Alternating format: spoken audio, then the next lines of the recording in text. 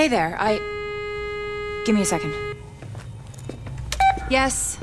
Sorry, Dr. Kendall, but the sample's not producing results that... Did you run them at room temperature?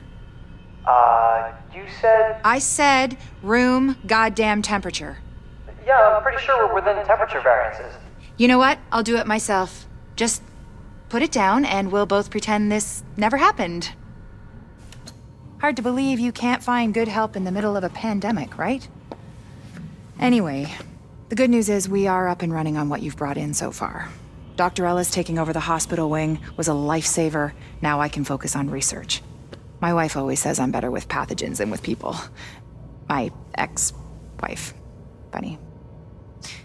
Anyways, you just keep doing what you're doing. We are halfway to a blueprint for a vaccine, and with your help, we will get the rest.